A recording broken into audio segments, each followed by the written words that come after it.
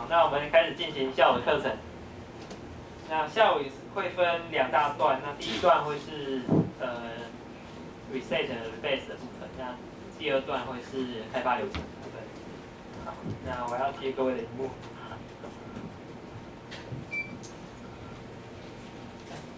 好，那还没不许前可以做的事情，可以做的坏事。那在所谓的不许就是指分享给别人嘛。那如果如果你的 Git 还没有分享给别人的话，就是你的 commit 还没有分享给别人的话，那这些 history 其实都是可以修改的。那这听起来还蛮邪恶的，因为在 SVN 是不能这样做的。那只有分散式的系统可以允许你这样做，因为你在 local 已经有完整的 repository， 所以你这些已经 commit 的东西，其实都还是可以修改的，包括去修改 commit 的讯息、内容、合并 commit 的打散，或者是调换 commit 顺序，这些都可以办到。那我们先看一个最简单的一个常见的指令叫 reset。reset 可以让取消，可以取消特定的 commit， 然后就是回到那个 commit 的状态。好，那让我们来试试看这个指令啊。比如说我们现在的 master 是在 @q 这个版本嘛，对不对？我们要如何把它取消掉，可以砍掉？那只要用 reset 就可以办到这件事情。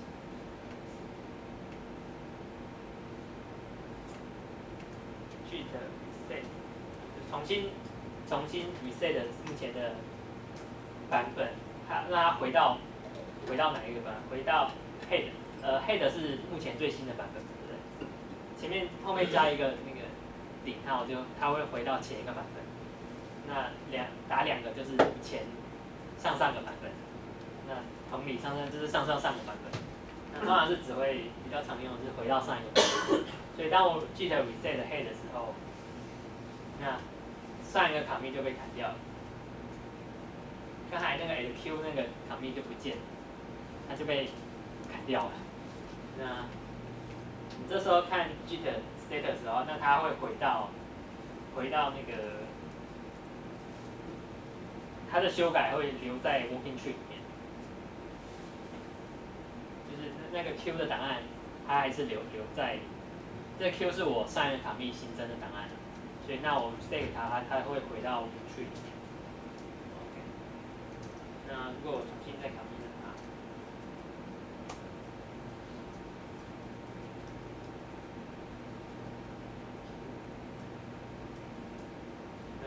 我现在把它加回来。那 git reset 它后面还有一些指令，比如说 stop 跟 tab。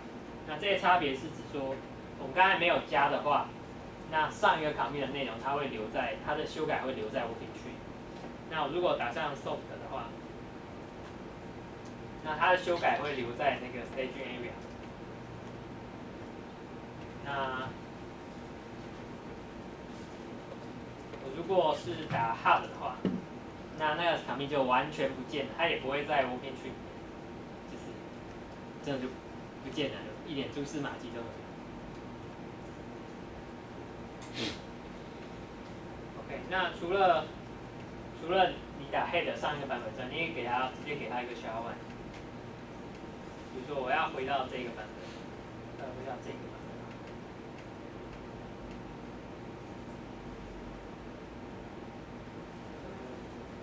回到更久以前，到这里。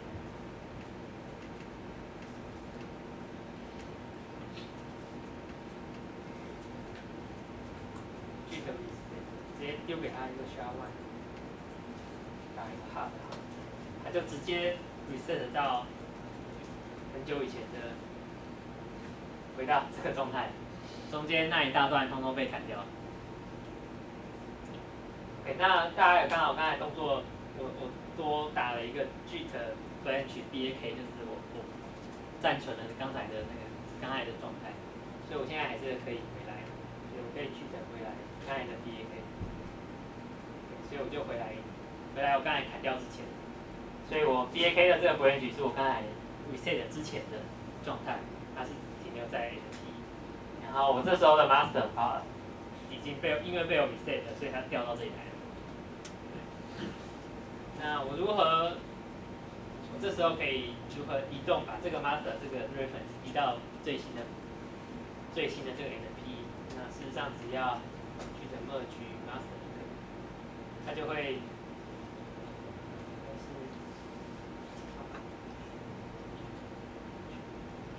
它就会回来。我在 master branch merge BAK， 因为它都是一直线的，所以它会 face forward， 它就直接调整 reference 就可以了，所以它就会回到最新的这个状态。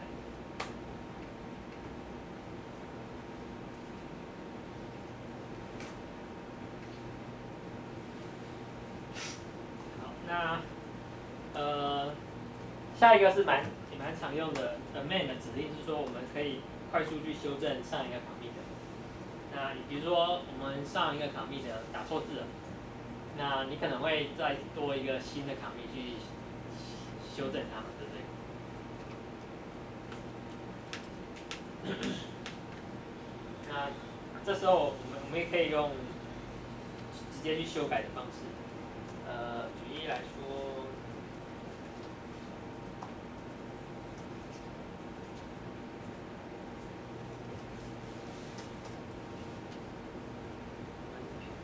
一个 ihower，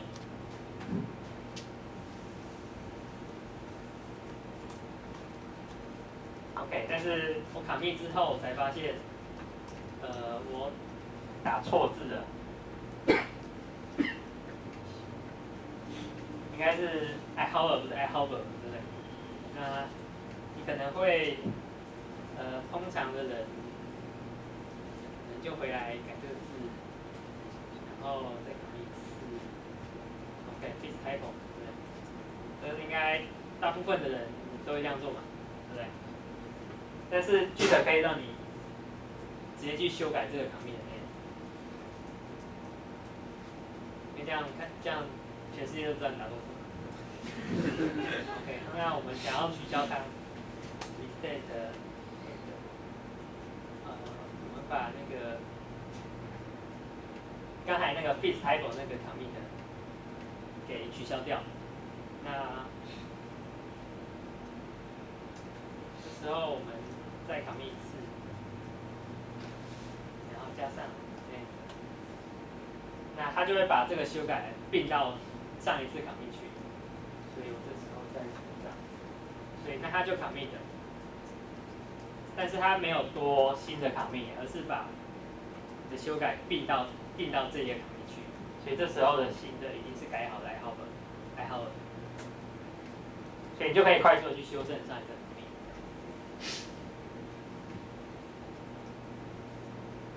事实上你这手动来也是可以的，比如说我们想要修改，这是这一次的 commit， 我们也可以直接 reset 它，但是我们留着它的修改，因为打 hard 就不见了，那我们不要 hard， 我们让它留起来，留着。那这时候我们再去改别的。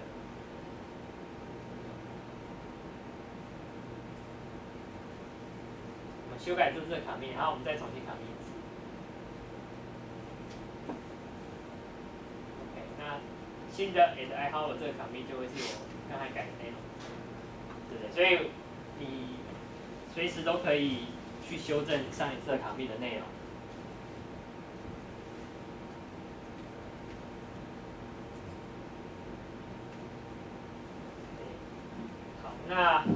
那还有一个指令叫 revert， 那在 SVN 有这个指令。那 revert 跟 reset 不同，那不同的地方在于 revert 它会新增一个新的 commit 来做还原的动作。我们刚才 reset 是砍掉它嘛，对不对？那但是如果你那个 commit 已经分享给别人的话，那你自己 reset 没有用嘛，因为别人不会跟着 reset。那你必须要多一个新的 commit 去还原它。如果你要做这件事情。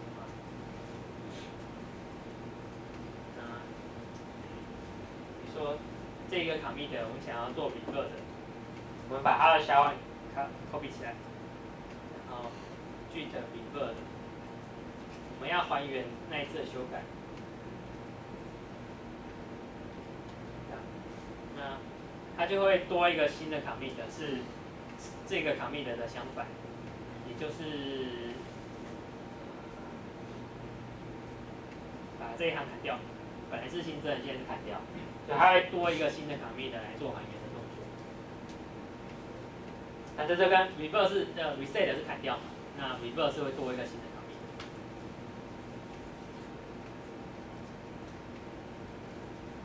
好，那接下来是有一个指令是蛮邪恶的，是 rebase， 就是说我们可以指定在指定某一个节点之后，依序重新 commit 一遍。那这个直接用示范一次给大家看，比较清楚。OK， 那我们刚才的 reset 只能 reset 那一个节点嘛，对不对？就是我们只可以取消特定的节点，然后重新 commit 一次。那如果我有一整排的 commit 都想要修改，那要怎么办呢？那我们可以做 reset， 做 rebase。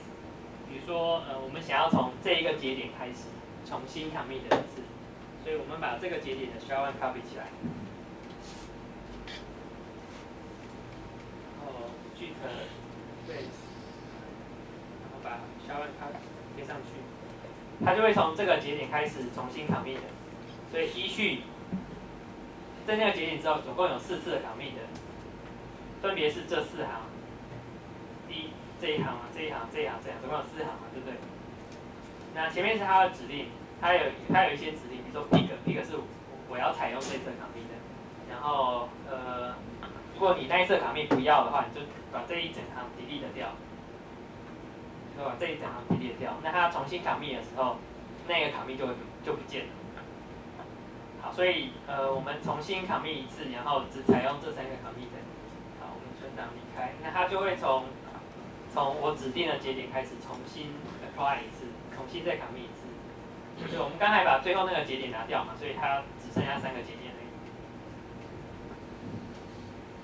OK， 那我们再来做一次，也是从这里开始，但是我们这次来改讯息好了。那它这里有很多指令，我们来试试看 R 好了。R 是什么意思 ？Use commit but edit the commit message。我要这一个 commit， 但是我要修改它的 commit 的讯息。OK， 所以它现在就跳到那个 P 那个 commit， 但是可以让你修改讯息。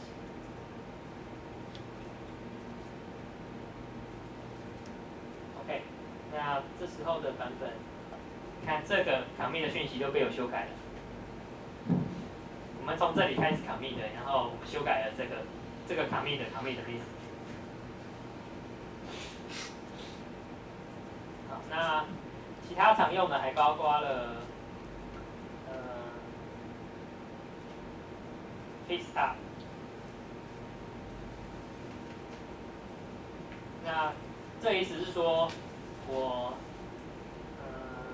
说这里打 FR， 所以那这次 commit 会怎么样呢？它就会并到上一次的 commit 去，这个 commit 的 message 会不见，但是它修改的内容会合并到上面去。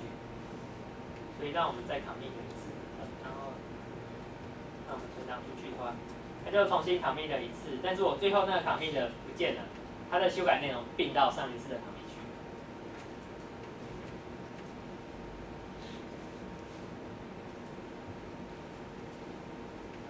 那还可以玩什么花招呢？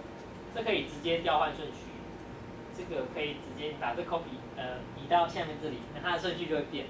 不过在 rebase 里面移动顺序是比较恐怖的事情啊，因为它跟你的那个，因为你 commit code 通常有一定的逻辑关系，是你会先新增那一段 code， 再新增那一段 code， 然后但是你把那个顺序调换的话，那它的逻辑性会不对，所以调换比较少用到的。但是修改讯息啊，或者是合并啊，是蛮常用的。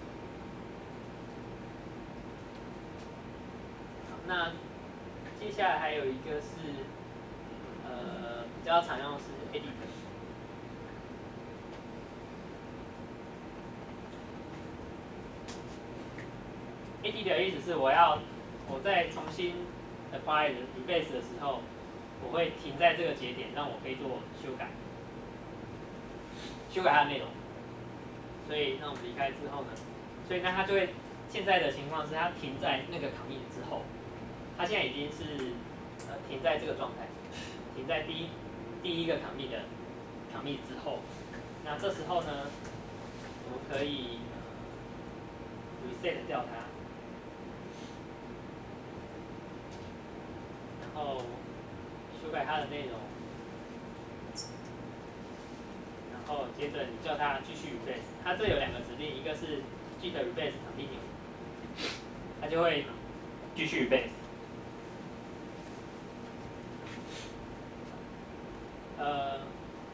那你要先 commit。commit 了它之后再继续 replace， 所以这时候我本来的那个 commit 被我 reset 掉嘛，然后我修改它的内容，还有我修改它的 commit message， 然后我 commit 了它是 sy， 然后我又继续 replace p 这样子，所以我就等于是回到了这个 commit 的那个状态，然后修改它的内容，然后再继续叫它 apply。OK， 那其实 replace 是蛮危险的一件事啊，如果对初学者来说，因为它其实整个 history 都帮你改掉了，整个重新改写过，根据你想要的操作这样子。但是就很有趣，充满挑战性这样子。好，那刚才的合并的方式也有一种叫做 replace 的合并。那 replace 合并就是可以让，就是假设你有2个 branch 的话，你用 replace 合并的话，就是调整那个 branch 的分支点。那用范例来说好了，我们这里有2个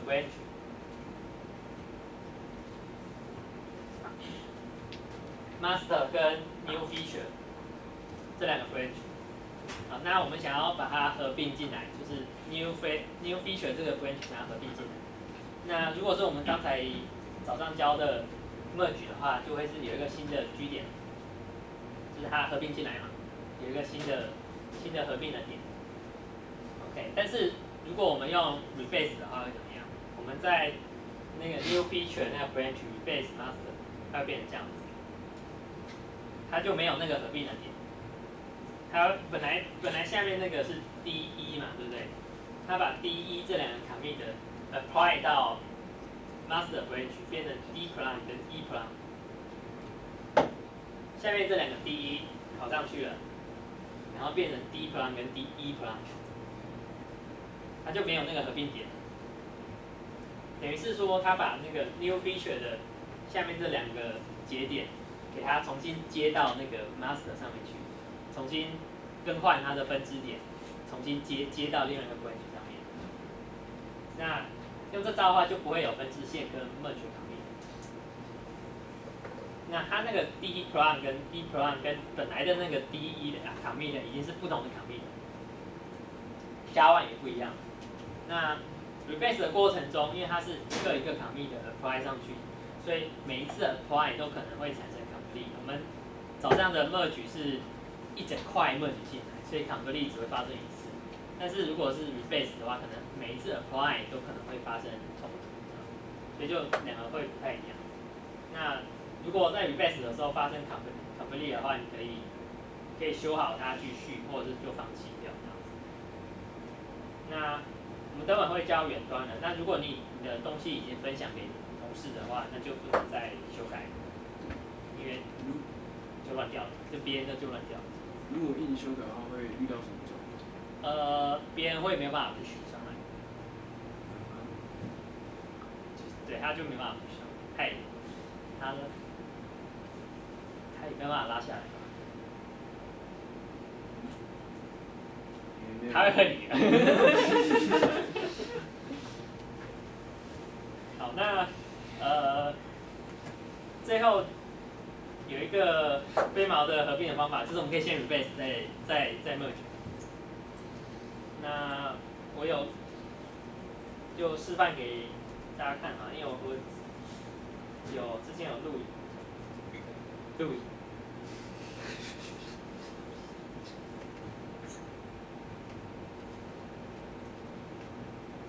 脑袋不会很清楚。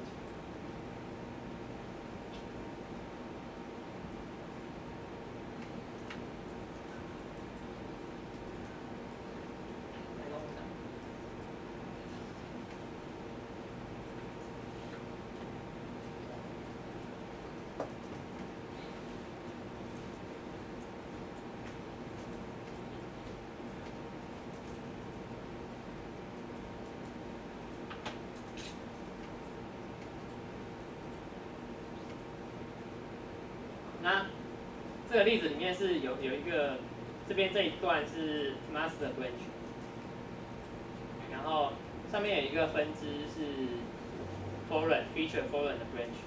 那我们现在想要做的事情是，我们想要把这个合并进来。好，那在合并进来之前，你看这里有很多 commit 我想要整理，比如说像这个 face title。这个 commit 我就想要把它干掉，想要把它藏起来，这样我同事就不知道怎么字了，对不对？所以那我先 replace 从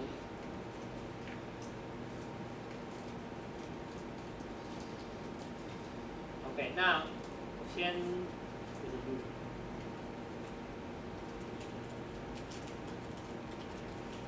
这边是分支点嘛。install aspect 这里是我这个 feature branch 的分支点，所以我从这里开始 base 它自己，这是4点。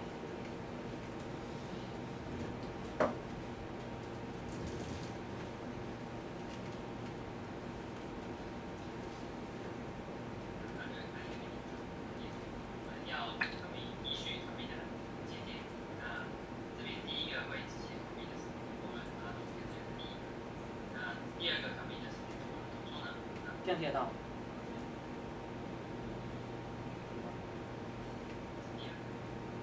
好，那所以当我们成长之后，离开，它就会出现这些节点。这边这几个commit的顺序，就是我刚才那个 edit 里面的那些列出来的顺序。有没有做的改变？那我们再试一次。我们想要做什么事情呢？这里有非常多功能可以使用。那首先让我们来修改commit的讯息好了。那这里修改commit的讯息是这个，又是commit方的 edit 的commit message R， 所以呢，这是我们想要修改这一个commit的讯息。所以我继续修改这个讯息。就这样。OK， 它就会commit到这个节点的时候，接下来按编辑，然后就切进去。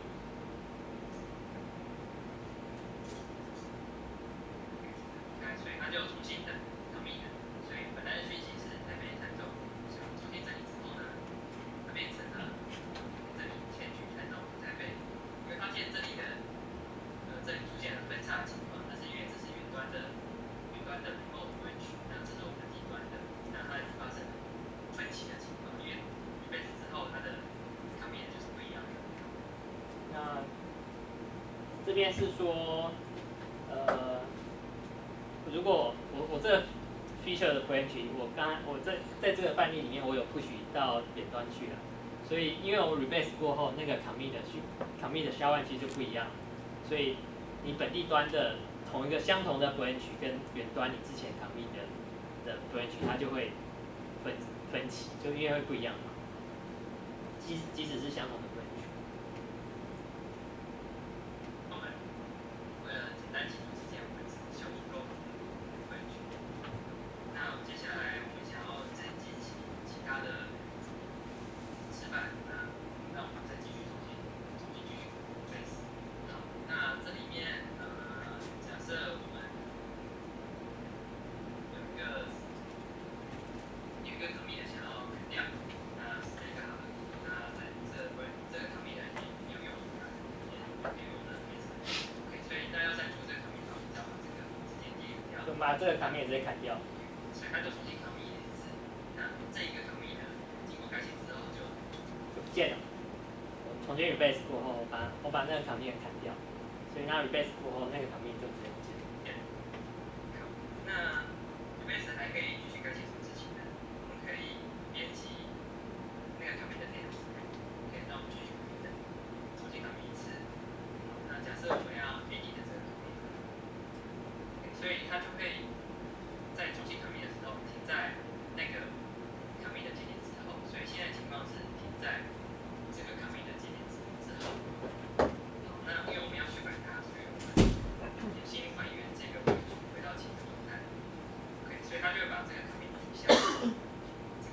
现在是停在我要 edit 的这个 commit， 它现在状态是停在这里，停在这个 commit 之后。那因为我要修改它的内容，所以我先 reset 它，然后重新 commit， 然后再继续 base。就我这边先 reset。那我们看一下目前状态是，它会留着这边的修改。那我们来重新修改它。那这里可能就是我想要加一个内容。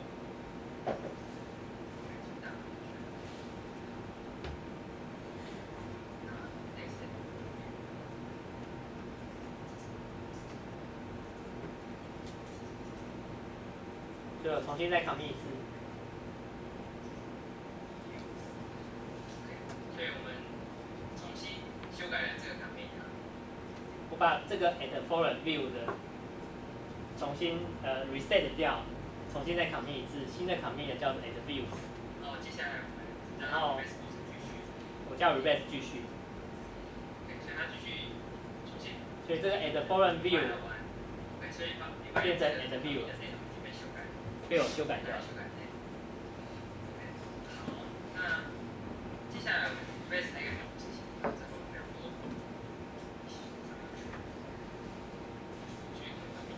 我们可以把这个 commit 的内容拆开来，比如说这个 commit 我们想把它拆在里面。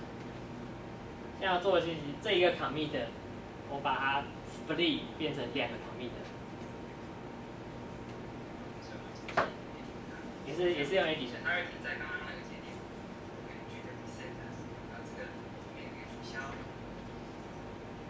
那我们 commit 其中的一个档案。它本来修改2个档案嘛，但是我先 commit 其中一个。另外一个。我再 commit 第2个档案，这 commit 2次了。然后再继续 base。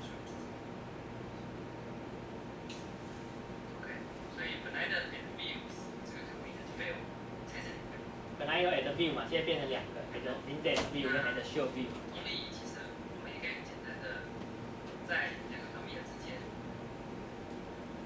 再多加新的 commit。比如说，我们停在这个点之后，就是插新的 commit 进来。也是用 edit 的啦。那它就停在那个 commit 的，然后我们再多新的 commit。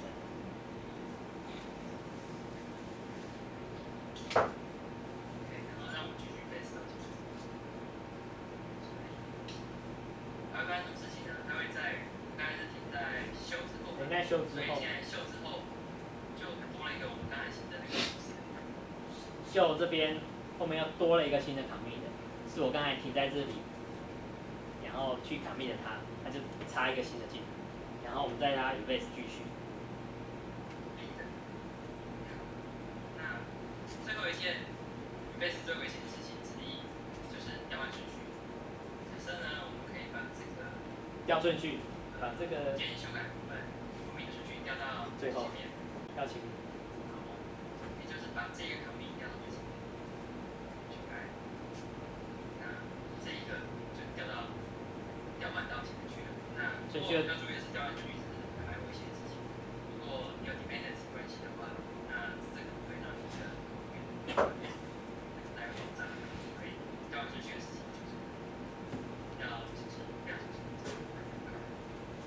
那整理完之后呢？所以我们现在已经把这个 feature 的 branch 就是整理成我想要的样子，这样。因为你可能在分享给在合并进来主干之前，你可能想要把它整理得干净一点，里面的错字啊给它拿掉啊，然后把那个旁边的讯息改好看一点。所以我们整理完之后，我们想要把它合并进来。branch 动作，我们要在 master branch。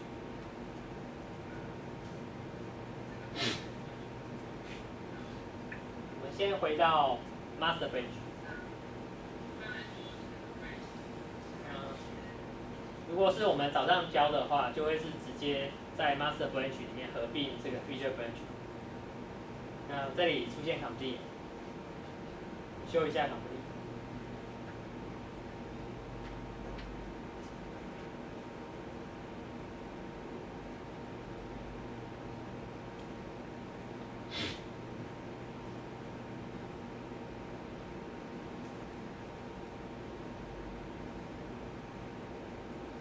OK， 那我们修好 complete 之后，就 commit 了这个 merge。所以这是我们早上教的嘛，我们把它这个 feature branch 给合并到 master 里面来，所以这里出现了一个 merge commit。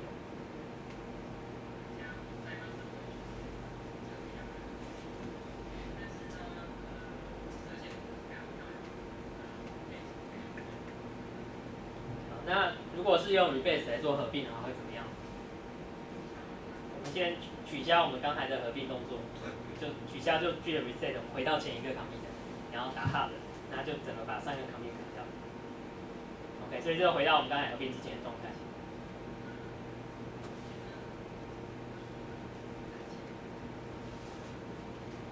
OK， 那我们回到那个 foreign 的 branch、feature branch 上面。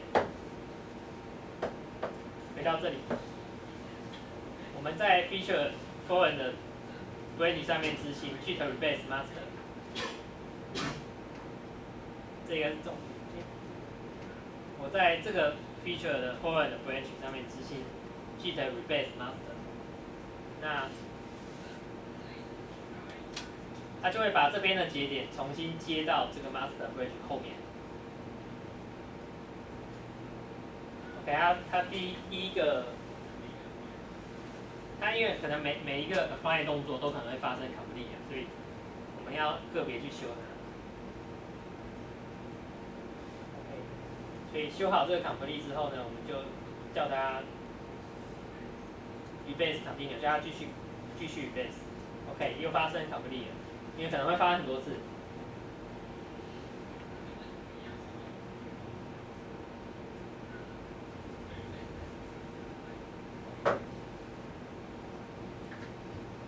那我们修好 complete 之后，我们叫它继续 rebase，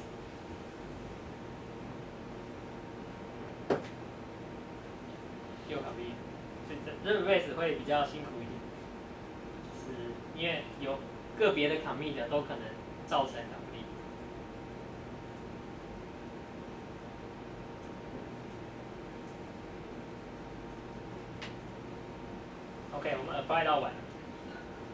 所以这一整个支线，我们重新接到 master 后面来，看到没有？它本来是从这边分出去的嘛。那我重新 rebase 之后，它就从最新的 master branch 这边重新接上来，它把整条线都搬到 master 后面去。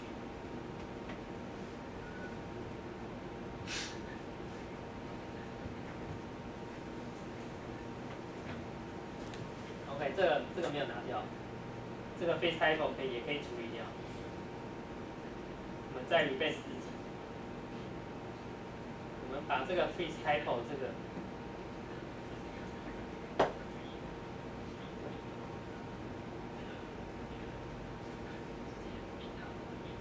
所以我刚才有教，就是可以用 face up 把这个 commit 并到上一个 commit 去。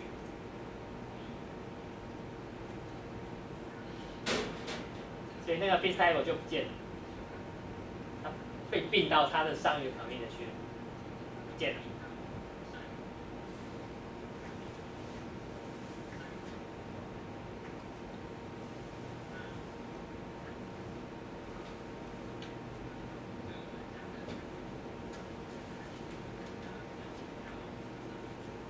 OK， 那我们现在想要做合并。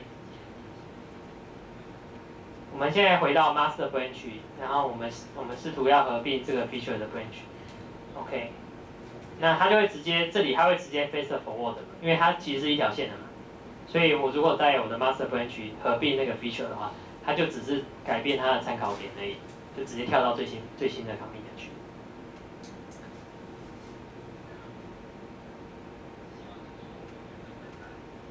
但是这样子其实看不清楚，说它这中间的是合并进来的嘛，对不对？所以有时候我们还是会希望说它保留那个 commit 的节点。那我们先取消我们这次的 commit。OK， 我们要在 master branch 上面要合并这个 feature branch， 但是我不要 face forward， 这里有个参数 noFF， 就是我要合并，但是我不要 face forward， 所以那它就会帮你产生一个合并的节点。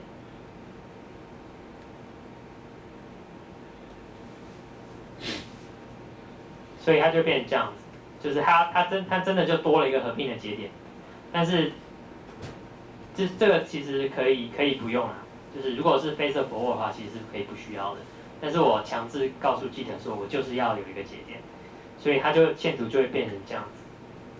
这中间就是干干净净的这样子。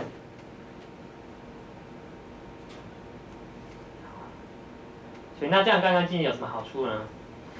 所以就是很龟毛的，每一次你的 merge 的 commit 就代表一个功能完成。所以你看这中间每一次的 merge 中，就会是干干净净的这样出来的进来，出来的进来，出来再进来这样。所以当然如果整个 team 的人都可以这样做的话，会蛮漂亮的。不过这通常如果你记得很厉害，但是你同事可能不是很厉害的时候，他就会来烦你说他的 replace 又弄烂掉了。所以就是有兴趣的话，可以玩玩看这样的事情。OK， 所以那就是你一定要加 no href 才会有那个 merge commit， 不然的话它会是 face forward 上去。OK， 那 replace 这件事情，其实你可以做很多次啊，就是其实我们可以不求完美，不需要求完美一次就 replace 到好。像我刚才的示范里面也是 replace 非常多次嘛，一次只改了一样东西这样子。那下面的可以跳过。好，那大家练习一下 replace 啊，大家怎么练习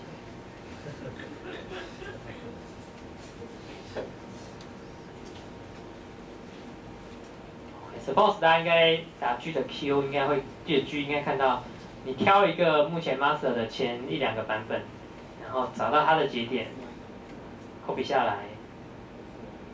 然后打 git base 负 i 贴上来 ，OK， 那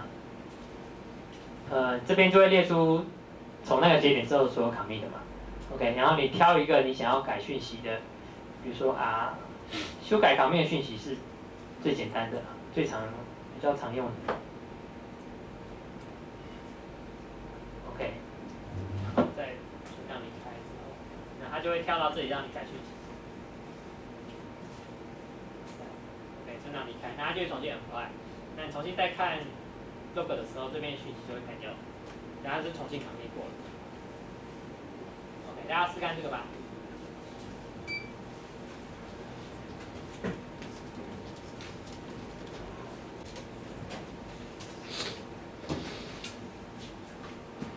那接下来教一下远端的操作，就是如何去 push 跟 pull。好，那 Git server 其实有很多种 protocol， 就是你跟其他的 Git repository 之间沟通，其实有很多种 protocol。那很多种，4种，一种是 SSH， 那 SSH， 那这种安全是最好的。那第二种是 HTTP 或 HTTPS。那这种速度比较差，但是它就是没有方向问题，那是走port 80。那第三种 Git 有自己的 protocol， 那走自己 Git protocol 的话，速度是最快的，但是 Git protocol 没有认证的机制，所以你就只能做成围堵啦。然后第四种就是本界目录，其实你自己本界目录其实就可以当做 Git 的 server 去进去。所以有人就用 Dropbox 来做啊，就是整个 team 的人都共用同一个 Dropbox， 然后把 Git 放在上面这样。不过这招就有点还蛮 crazy 的。好，那我要先请大家去 GitHub 上面开账号，如果你还没有开的话 ，GitHub。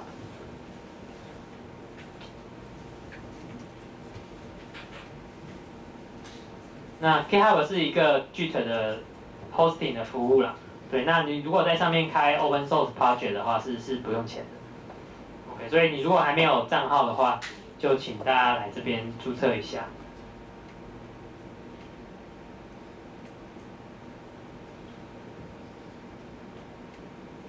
然后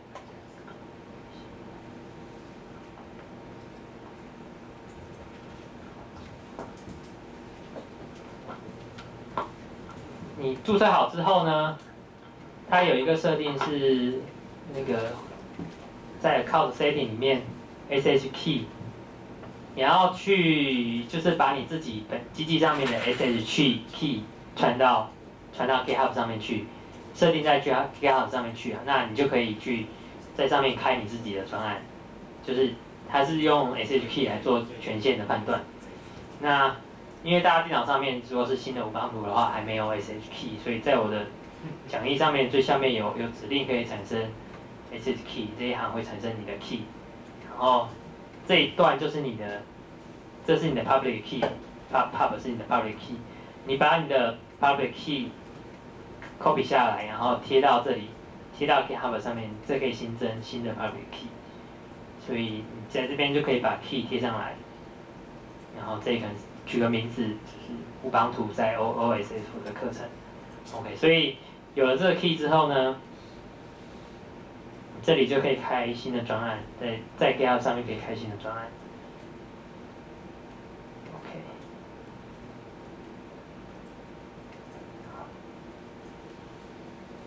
然后这边打勾 ，init with partial reflect， 所以它会帮你放一个 readme 的 file， 所以你这边就开了，你在 GitHub 上面就开了一个远端的 Git 的 repository 目录。好，那它这里有几个就是那个 protocol 的方法，它提供你有3个嘛 ，SH 的，这是 SH 的路径，还有 HTTP 的路径跟 SH， 还有 Git， 像这个是 Git 它自己的 protocol， 那它就告诉你是 read only。OK， 因为大家一定有设定的 SH key， 所以这边就可以直接扣下来。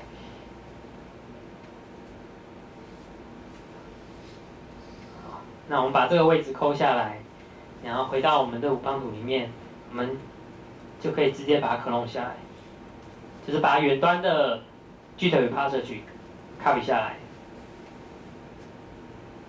OK， 那他应该会说我没有权限，可以。他会先加你 SH key， 但是我应该没有权限，没有设好。OK，suppose 如果我有加的话，它应该就顺利的 clone 下来。OK， 好，那如果 clone 下来之后呢，你如果打 Git 不许的话，那它就会把你的东西给 push 到 GitHub 上面去。那如果要把东西拉下来的话，就是如果 server 上面有新的东西，那你就打 Git pull， 它就会把东西拉下来。对，好，那就请各位去 GitHub 上面开账号，然后在上面开一个专案，然后把它 clone 回来。OK， 然后看你可以新增几个 commit， 然后再把它 push 上去。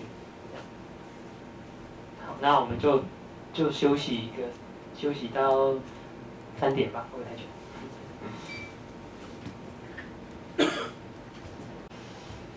没有讲到 Git pull， 那就是从远端更新下来。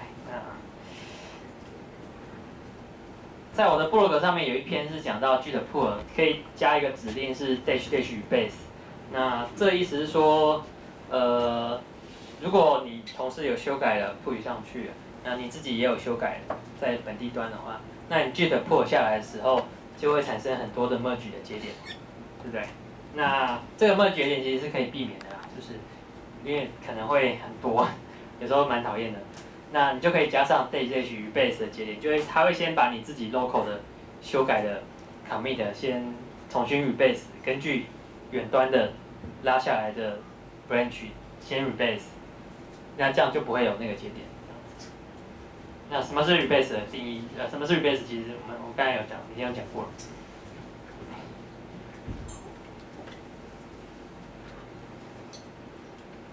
那下面有一些是操作，我就不讲。好，那所以指令的部分就先到这里。那接下来的重头戏是我会讲 Git 的开发模式跟流程。这样，那因为其实指令的部分，大家回去 Google 啊或是怎么样都放就会找到解答。这样子，我觉得 Git 比较重要的观念还是你去了解说它。这些指令都是在操作那些节点啊，操作那些图学的节点嘛，对不对？无论是 rebase 或是合并，都是改变那些图而已，这样子。那开发模式跟流程。好，那常见的 remote 的 repository 的管理方式，这是最常见的，就是 centralized 的 workflow。那也就是说，大家团队都有一个共通的 share 的 repository。比如说，大家整个团队都把你的 repository 共用在 GitHub 上面，这样，那大家都去 push 啊，或者是 pull 同一个远端的 repository。OK， 那如果是公司内的专案的话，同一个团队就可以这样用。OK， 好，那但是一般的 open source 专案就比较不适合啊，因为通常 open source 专案只有少部分人可以 push 到 repository 嘛，也是 kernel team 的人才可以嘛，对不对？那其他的开发者他就会先 fork 一份，就是先 clone 一份他的本来的那个 repository clone 一份，所以这是原来的那个通常会叫做 official 的 repository 嘛，就是官方的 repository。好，那我自己其他的开发者可能会先 copy 一份嘛 ，clone 一份，然后在 GitHub 里面它叫做 fork 啦，就是 fork 一份在我自己这里。OK， 所以那我自己的修改就 push 上来到我自己的 repository。OK， 然后我再去知会通知那个有权限的人说，麻烦你把我的东西 pull 进来，拉进来。OK， 那在 GitHub 里面，它这个功能叫做 pull request， 就是请求你去把我的修改拉进去这样子。OK， 所以就会是有权限的 kernel team 的人才有办法 commit 到 official 的 repository。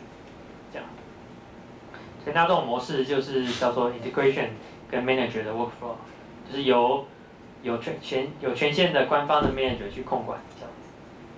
好，那第三种的话就是你可以设计一种多层的方式，比如说 Linux kernel 就是这么做的，就是某些权限的开发者只能 commit 到这些 repository， 那这些 repository 呢又只有权限的人才可以 commit 到某个 repository 去官方的这样子，所以你就可以做控管这样。好，那我们在团队里面要怎么管理 branch 分支呢？就是因为开分支那么容易，但是总还是要有一些policy 的规定嘛，这个规则。那团队要怎么管理这些 feature 的 branch 分支？在Continuous Deliver 这本书里面，他把 branch 的分支分成有4种模式来分。那第一种 develop on main line 的，就是不要分 branch， 这听起来有点怪，就是还是以唯一的主干 master 作为主要的开发用途，就是整个 team 的人都是直接 commit 到 main master 去，就是我如果有开 branch 啊，那这 branch 就是不会合并进来的。比如说你开 release branch 或开实验的 branch 里面，那这些 branch 都不会再合并到主干。大家要 commit 的都是要去 push 的话，都是在主干上面做。那这种做法的好处是，你如果有做 CI 的话，这种方法是最简单的，因为你的程式码总会 always 会是 integrated 的状态。那你的开发者 always 是会拿到最新的 code 的。那我们开分支最怕的事情就是那个分支分出去很久，比如说它分出去好几个月，你最后要合并进来的时候很难合并，因为太多 conflict 了。那如果你大家都在主干上面开发的话，就可以避免这个问题。好，那但是主干上面的缺点就会是因为大家都在主干上面开发，可能有人会 commit 的烂掉的 code 嘛，所以主干就不是总是 always 可以是 release 的状态，所以这在架构设计上面就会比较困难一点，就是会有比较大的挑战这样子。因为我们当初会想要开分支，就是希望说那个分支的状态是稳定的再合并进来。OK， 那我这里有提到一些就是如何在单一的 branch 上面做增量式开发的技巧。OK， 那第二种开 branch 的模式就是我要 release 的时候，我们就开 branch。就是当我主要的功能开发完成的时候，我准备要释出的时候，我就开一个 release branch 出来。那同时间我在主干上面就继续开发新的功能。那在 release branch 上面，我们就去修 bug， 就只 commit 的 bug fix。OK， 那要注意的是，就是我们不要在 release branch 上面又开 branch， 那这样就那种阶梯状的 branch 是最难处理的，就是一个 branch 里面又有新的 branch， 这样是很不好管理的。那这种 release 的 branch for release 的分支方法，在 open source project 里面是蛮常见的。比如说以 Ruby on Rails 来说的话，那它目前的版本是 3.2， 那它的 master branch 其实就是开发中的版本，所以它现在在做下一个版本，主要版本是 4.0 嘛，所以 master 这个 branch 是 4.0 的，目前的开发中的版本 4.0， 但是它又在开 stable 的 branch 是就是稳定的版本，那这稳定的版本就包括了比如说 3.2 啊，然后或者是 3.1、2.3、2.2， 它每次那个稳定版本要开出来的时候，它就开一个 release 的 branch 出来。那这个 release branch 就不会合并回主干了嘛，因为它在那个 release branch 里面只会做 bug 的修正而已。好，那这是蛮常见在 open source project 里面会用的分支的方法。好，那 branch by feature， 那这种分支的模式就是我根据 feature 或 user story 来建立分支，那只有到那个 branch 验收完成之后，我们再合并回主干。那所以这个目的就是说，我们希望让主干能 always release， 可以是被释出的状态。那我们刚才的第一个模式是不要开分支嘛，对不对？所以那个主干可能会不太稳定，就是如果里面有 commit 烂掉的 code 的话。那如果是 branch by feature 的话，就会是我们会让主干是 always 是稳定的状态，然后你的 branch 分支是做到验收完毕之后才合并进来。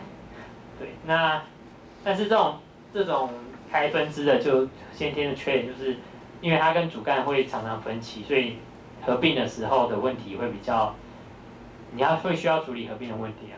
其实如果你分出去很久，超过1个礼拜，超过2个礼拜，因为改的code太多了，所以你合并进来的时候，会很容易发生太多 complete 的问题的话，那就会不利于这种模式。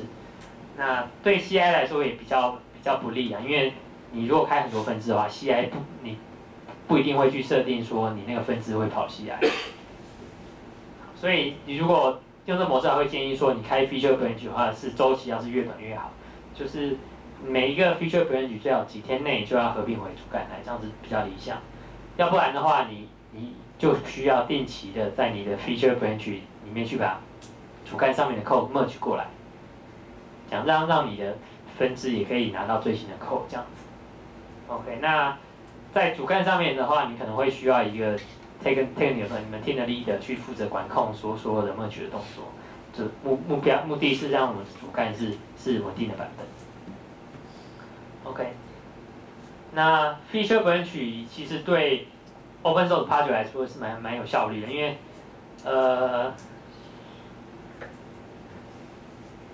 那个kernel team 其实是可以去主导说我们要不要接受每一次的 pull request 嘛，然后那些 release date 也不一定，也可以。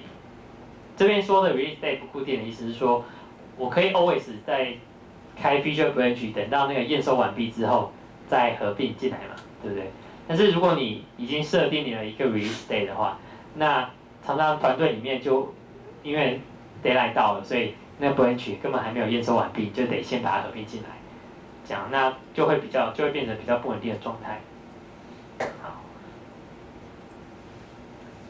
那第4种模式是我们用 team 来分啊，就是如果你有很多 team 的话，但是又做同一个 project 啊，那就是每个 team 开一个 branch 这样子，然后让主干是可以 releasable， 就是主干是稳定的，那就是 team 的那个 branch 做到稳定了，然后再把它合并回来，这样。好，那另外一种模式是叫做 tree flow， 那它其实是一篇文章啦，就是它把这个 branch 分成除了 master 的主干之外，它要分成 developer 的 branch 跟 release 的 branch， 还有 hotfix 的 branch， 就是它定了一些规则，让你可以去 follow， 就是比较像是惯例啦。OK， 那它的设计方法是这种惯例的设计方式是说。你的 master branch 就是 always 是 production ready 的稳定的版本，然后它再开一个 branch 叫做 developer 的 branch。那在 developer branch 里面是目前开发中的版本。OK， 所以就是平常大家 commit 的话，就 commit 到 developer 去，所以稳定了之后才会合并到 master。那这是它最基本的概念。那它还有一些以这个图为例，左边呢是 developer， 右边是 master， 所以它在这边因为要做新功能了，所以分支过来嘛。它做了好几个 commit， 然后稳定了之后，它再 merge 过来。所以主干的这几个 commit 都是稳定的版本，然后这边是开发中的，左边是开发中的这样子。OK， 那它的惯例还有3种资源性的分支，一种叫做 feature branch， 就是我们如果有开新功能或新 bug 的话，那它就会开一个 feature branch。OK， 所以几乎你做其实任何开发都是先开一个 feature branch， 所以这是 developer 嘛，所以那我要做一个新功能，那我就开一个 feature 的 branch 出来，然后在这边做新功能，做完之后我们再合并回来。OK， 那这是刚才讲的，如果它有加 non-ff 的话，就会有一个合并的节点；如果没有的话，它可能会用 face forward。OK， 好，那第二种资源性分支，它这就是 release branch， 就是如果我要释出的时候，我们就开一个 release branch。那这个 release branch 会从 developer 分出来。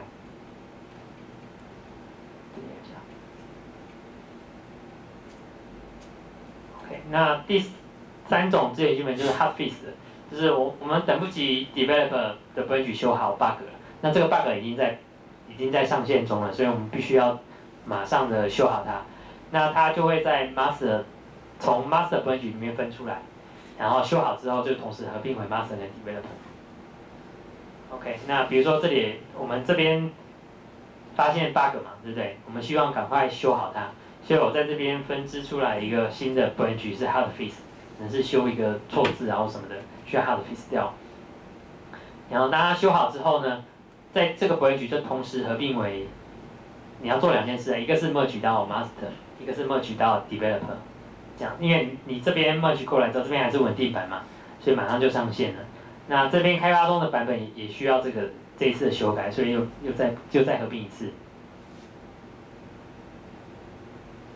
OK， 所以那它整个画出来范例可能会像这样子，你会有 feature branch 啊，有 developer 的，有 release 的 branch， 有 hard fix 的 branch， 有 master 这样子。所以一个比较有规模的分支方法可能会是这样子。那它有出一个 command line 的工具啦，就是会帮你做这些事情。比如说，当你 finish 某个 feature 的时候，那它当你 publish 某个 feature 时，它同时帮你合并到2边的分支去。对，但是我自己是没有用啦，因为其实你原理搞通的话，你自己用具体的 command line 工具操作就可以了。好，那接下来是有一个 policy 是有些 team 会采用，就是我们可以规定说，只有 leader 可以去 commit 或 merge 某一些特定的 branch 这样子。比如说我们刚才有开 release branch， 对不对？我们可以规定在我们团队里面有个内规说，也许只有 release manager 可以去管控这个 release 的 branch， 就是如果要 commit 扣进去或是 merge 扣进去的话，都要经过他的同意。所以，那就是看不同团队，也许可以设定不同的 branch owner policy。那个 branch 只有特定的人 leader 才可以去处理这样子。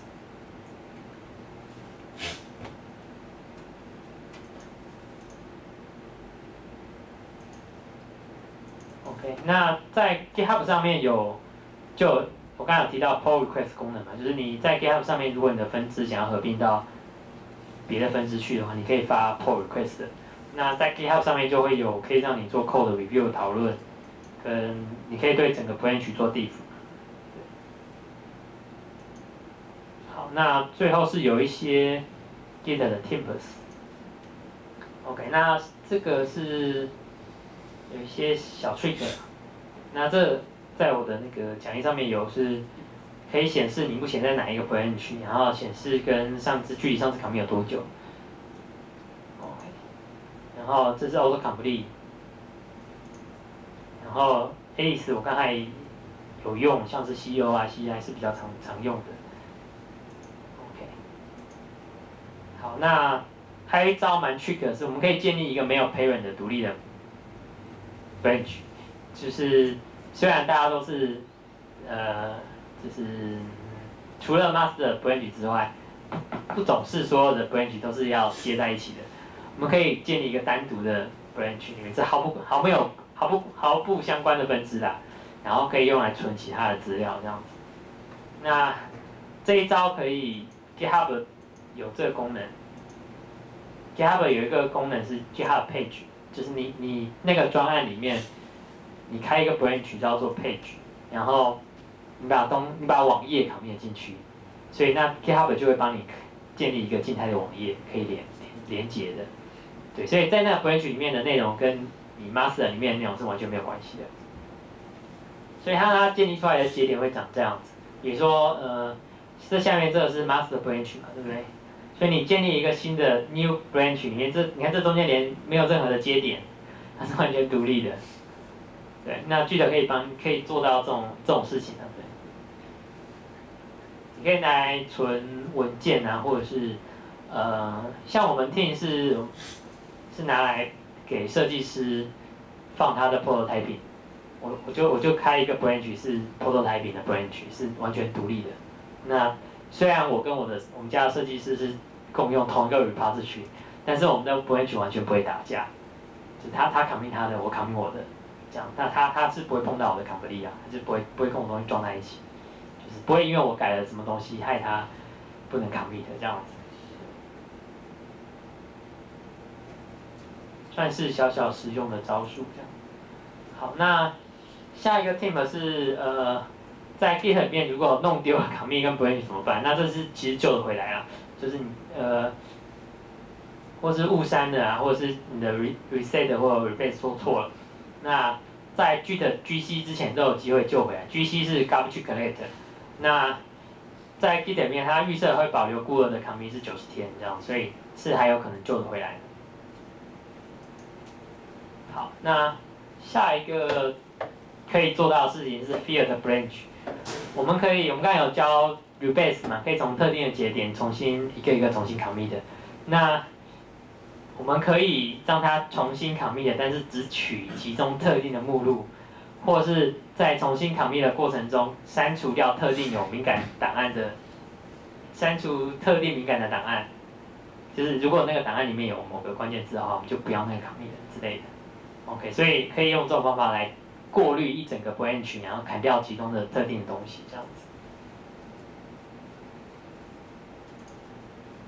OK， 那下一个是 submodule 跟 subtree。那这个功能的目的是说，Git 它不像 SVN 可以只取其中的子目录了，你 clone 的时候，它一定都是整包 repository 拉下来，所以你如果可能会有需求说，我们需要把第三方的程式给加进来，在 SVN 里面有一个 external 这个功能，在 Git 里面它是用 submodule 或者 subtree， 我们就可以把第三方的另外一个 repository 的东西挂载进来。那这两种用法都有人用了，那我自己是不太用到，因为我自己的专案是有 Ruby 有自己的 dependency 的管理工具来管理这件事情，所以我是比较少用到。但是有的 team 可能会用到。那这两种方法都有人在用啊，就是 subtree 是比较新的，听说是比较简单啊。对，那 submodule 是听说还蛮多陷阱的，你可能会不小心搞烂它这样。OK， 所以如果你有这个需求的话，可以找我资料。好，那 Git 也可以吃 SVN 的 repository， 那你可以去找一下 Git SVN 的指令。就是虽然你的 team 可能是用 SVN， 但是你自己可以用 Git， 你可以用你的 Git 把 SVN 整包 clone 下来，所以你 local 端就会有 Git repository。这样，那 commit 的时候就会是所谓的 push 啊，就是你要 push 到远端的 SVN server 的话，指令会变成 git SVN decommit， 这 push 的指令改了，但是你本地端的指令，然后 git 指令还是都可以用，所以你还是可以 reset 啊、rebase 啊什么的，这样。算是如果无法改变公司文化的时候，可以，你还是可以用 git 这样。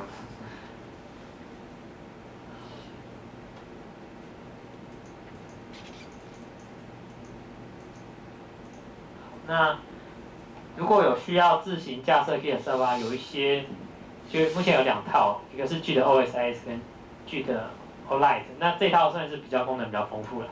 对，那它还有一个 Web 界面可以让你架在这上面。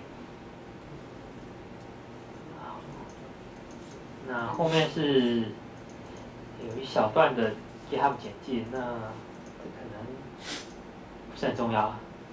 就是 GitHub 大家如果有在用的话，应该会蛮熟。还有一些功能啊，比如说你可以去挖取你喜欢的 Open Source Project 之类的。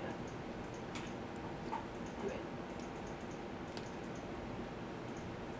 好，那今天的课程可能就提早到这边要结束了。